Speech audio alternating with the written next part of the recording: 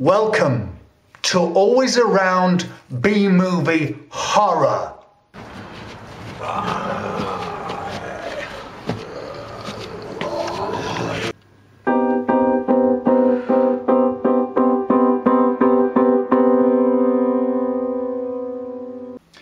Welcome back to Always Around Horror. This week we're going to look at Hobo with a Shotgun. Now, Hobo with a Shotgun was inspired by a fake trailer that was sandwiched between Deathproof and Planet Terror as part of Tarantino and Rodriguez double movie Grindhouse. Now, Grindhouse is a great name for the entire genre. Basically, there's so much blood and guts and gore and splatter happening in these kind of films that it feels like the cast is being fed feet first through an industrial meat grinder. Hobo with a Shotgun brings the hobo, played by Rutger Hauer, hitching a ride on a freight train into a new town. A town that turns out to be a little pocket of hell on earth. Every urban dystopian nightmare you can imagine washes over the hobo as he wanders baffled and despairing through this appalling shithole. Vicious gangs, corrupt cops, pimps, hookers, thieves, junkies, dealers and swaggering gangsters fill this sewer of a city to the brim. Sickos kill and maim for kicks. It's that kind of town. If Hieronymus Bosch had been born in the 20th century, he'd be making movies like these. Limbs and torsos and heads are chopped and split and burst open.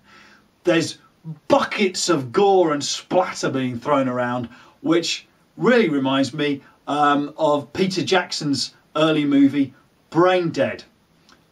There's even a reference to the pretty twisted phenomenon of bum fights, which is where people film homeless men fighting with each other so they can sell the footage on the internet.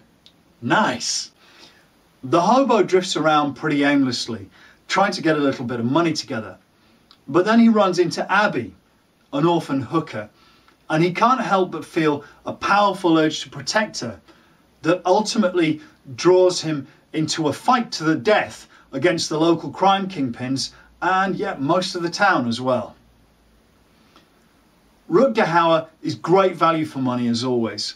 He outacts pretty much everybody else on the screen.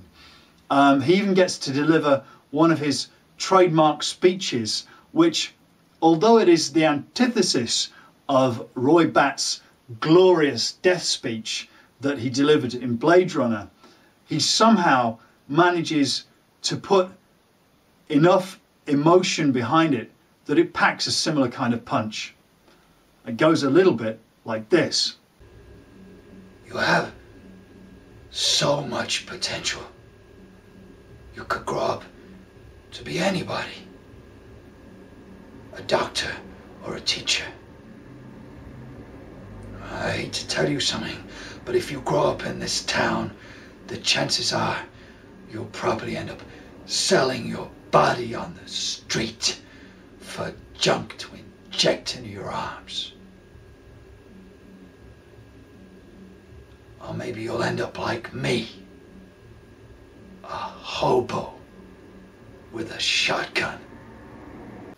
The bad guys are suitably over the top, almost pantomime. With Brian Downey, who plays the psychopathic gangster Drake, hamming it up to the max. Everybody gets a ham sandwich when this guy is on the screen. He's aided and abetted in this by his on-screen sons Rip and Slick, who between them go above and beyond to discover new ways of evil gangster assholery. Yeah! Ha! Look at that! Ha, ha, ha! There's even a couple of low-rent Darth Vader-alikes who seem to be running Satan's own franchise in this particular town. They show up in the last act and push the creepy meter right off the scale.